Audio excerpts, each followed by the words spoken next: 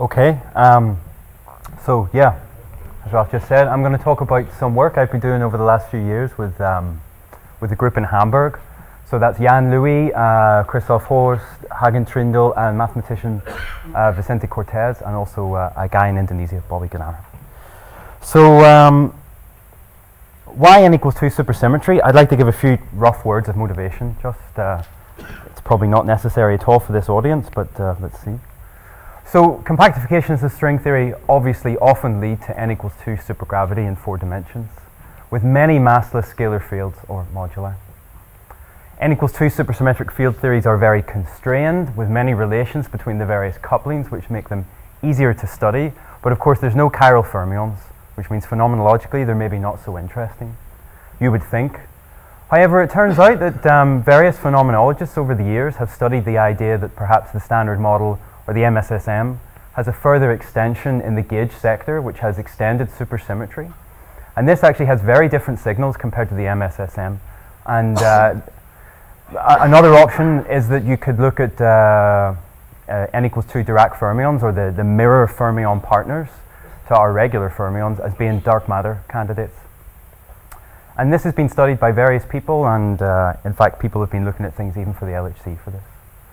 So a general overall question one could ask then is, can n equals 2 supersymmetry be spontaneously broken to n equals 1, perhaps in some visible sector, in a way in which you can realize a low energy chiral spectrum? This is obviously quite a difficult problem. It's perhaps not possible. But what we've done to begin with is try to have a systematic study of spontaneous supersymmetry breaking in supergravity. So why did we have to study it? Well, it turns out that long ago now, there was a famous no-go theorem which said that for a very large class of supergravity theories, you couldn't break n equals 2 to n equals 1 supersymmetry. This is the title of the paper by Ciccotti, Girardello, and Parati. But of course, what happened, like with all good no-go theorems, sometime later, some counterexamples were found. So using some very special choices of matter content in n equals 2 supergravity, Ferrara and collaborators found a way around this no-go theorem. So what did we do then? Well, it's all about this special choices here. We used a new formalism that was introduced in supergravity called the embedding tensor formalism to show that in fact one can find an n equals 1 vacuum in any abelian n equals 2 supergravity with 2 commuting isometries. Furthermore, we just very recently looked at whether one could realize n equals 2 and n equals 1 vacuum inside the Kähler cone in a given supergravity, and we found the answer was yes, but you have to check case by case. So what I want to do in the rest of the little talk today is just explain a little bit more about this result. And in particular, I want to explain about the utility of the embedding tensor formalism, because it seems a bit unusual to a lot of people, and so I hope I can at least motivate why it's useful to use. So the embedding tensor formalism was introduced by DeWitt and collaborators some time ago now. And essentially, the embedding tensor itself is just a matrix of charges. It's taken to be spurionic, so you set this guy up to begin with and you allow it to transform such that you can reinstate various dualities in the theory, and then at the end you fix it to a constant value. So basically what this matrix does is it selects the subset of your global symmetry generators that are going to be gauged in your gauge theory. So here they are, these are going to be the guys that you gauge, and these are the global ones over here, and this matrix just selects what's what. This can handle, this formalism can handle electric and magnetic charges, and a gauging in general then you'll write down in this way. So you have some scalar field over here, and under a gauge transformation you now say it goes like some parameter, these matrices themselves, and then just some killing vectors in your sigma model, for instance. And then covariant derivatives, they're simply defined like this. So everywhere before you just have you had a gauge field, you can now just throw in this extra guy and the killing vectors. But of course, if you have electric and magnetic charges around, you have to be careful.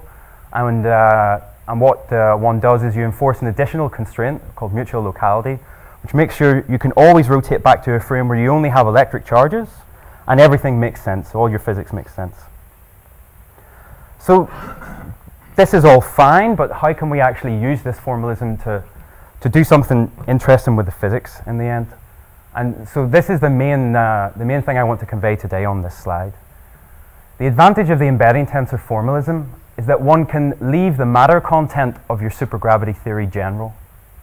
You want to fix then the physical characteristics that you're interested in, so some physics that you want to find, and then you go about solving for the gaugings and the charges in terms of this embedding tensor that will allow you to find that physics. So in some sense what you do is you fix the physics and then you're able to solve for the theory that you want afterwards. So it's a bit of a flip around to what we usually do. Usually we take a supergravity, fix the charges and say, oh, does this have black holes? Does this have partial supersymmetry breaking? Does it have some interest in solutions?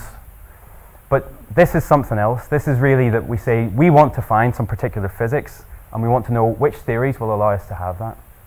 And this is really all possible because of this interest in formalism where this guy's spurionic and it allows for a very general setup. So here's the application, and this is what we did over a series of papers over the last, like the last 4 years now.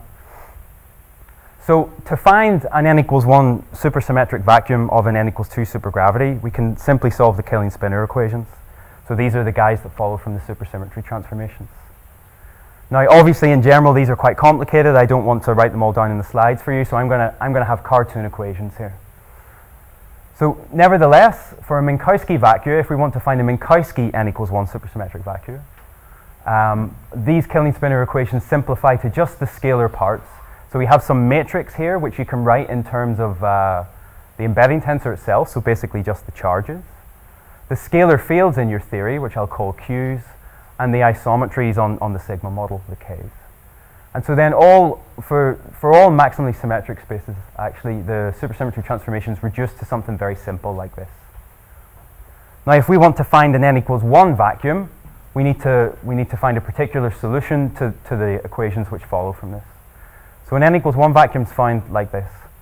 You have, for n=2, for instance, which I'm interested in here, you have one of these scalar matrices coming from the Killing-Spinner equation, and it has the equation to 0 like this. So you have to solve one of these guys to 0, and that tells you that you have one unbroken supersymmetry.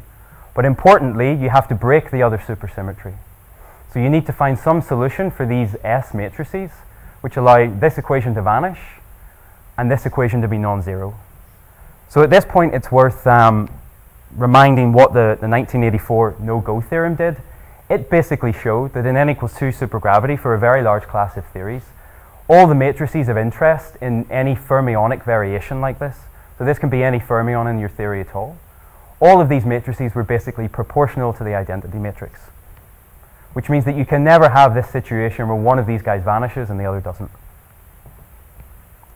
So what we did then is simply solve these equations for these scalar mass matrices that appear here. These guys essentially are the mass matrices of the fermions. And we solved them for the embedding tensor components themselves, given in terms of the, the scalars and the Killing vectors and the pre-potential of n=2 supergravity.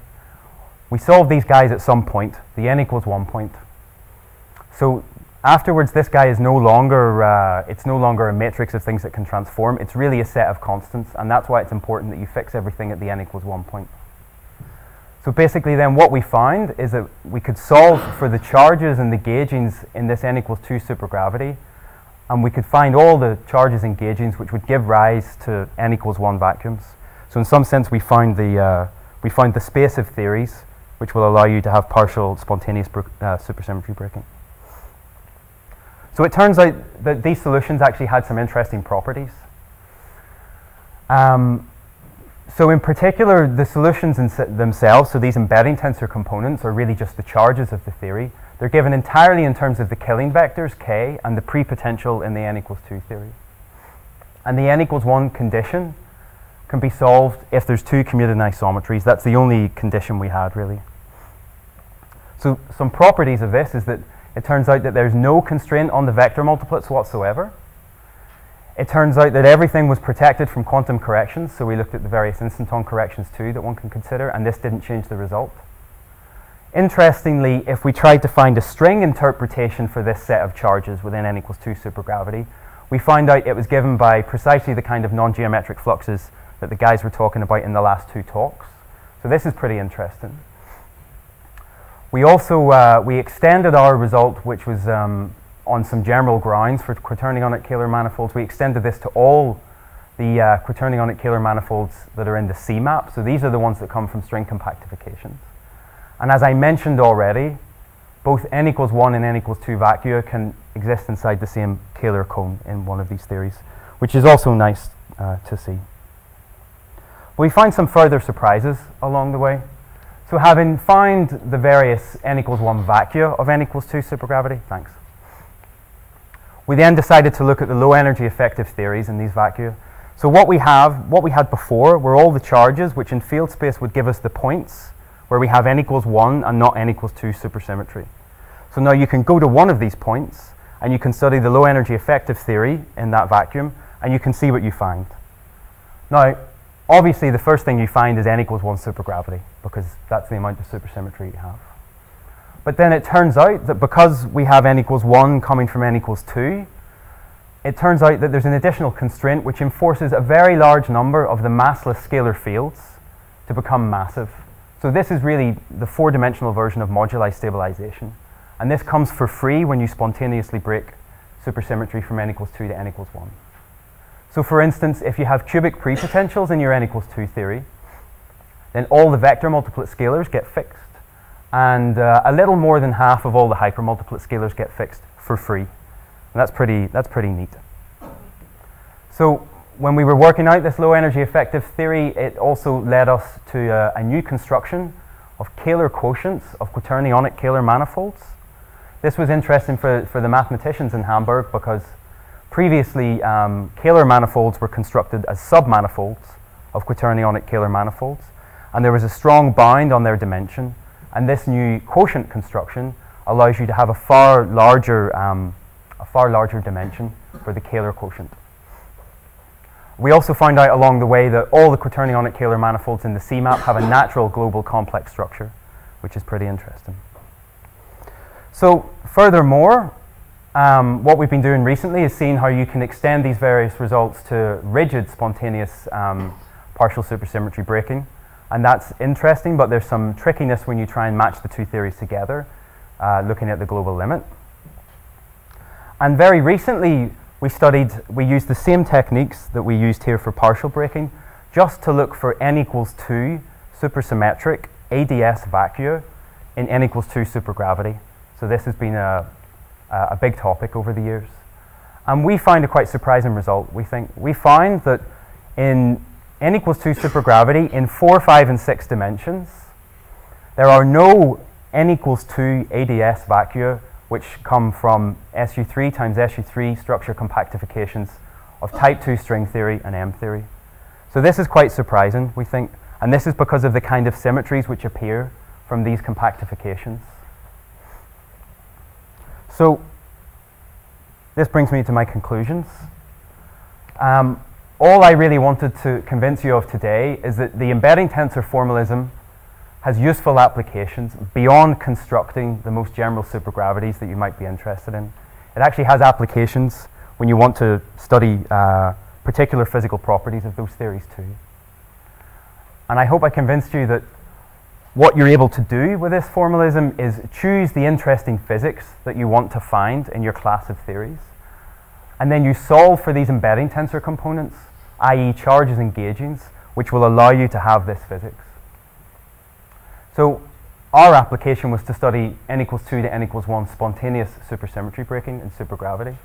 And we find that it's completely fine and robust. Generally, you can find it, whereas before it was thought that very special choices were required for the matter content. We find that the n equals 1 low energy effective theory is not generic, and that many massless scalars become massive. So there's moduli stabilization, which goes for free in n equals 2 supergravity when you look at spontaneous supersymmetry breaking to n equals 1. I also mentioned that we find some new construction of Kähler quotients of quaternion ionic Kähler manifolds. And finally, this surprising result, we think that a very large class of ADS n equals 2 supersymmetric vacua are ruled out in 4, 5, and 6 dimensions. And this has some interesting implications for compactifications of type 2 and M theory. Thanks.